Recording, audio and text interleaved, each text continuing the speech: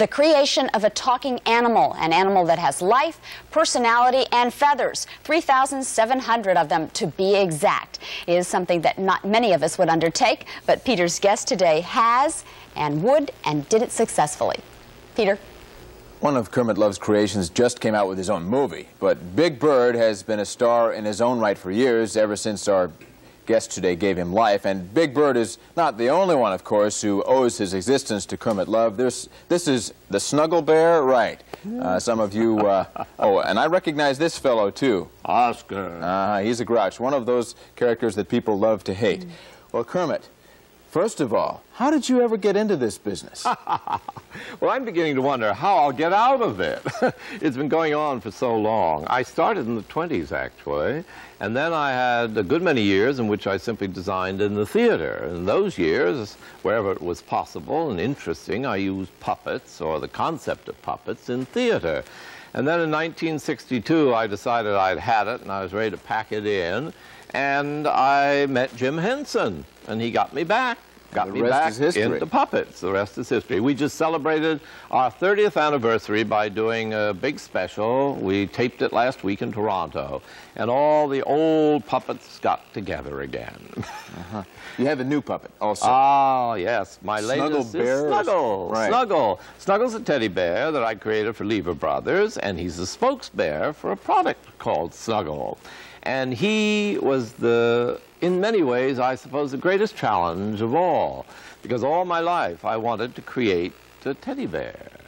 And that's a bit of a challenge, you know. I mean, everybody through history almost has had teddy bears, and suddenly to say, I'm going to make a different teddy bear. You wouldn't think it would be possible. At least somebody from my point of view would say, well, a teddy bear is a teddy bear, right? That's what I thought, but I found out differently.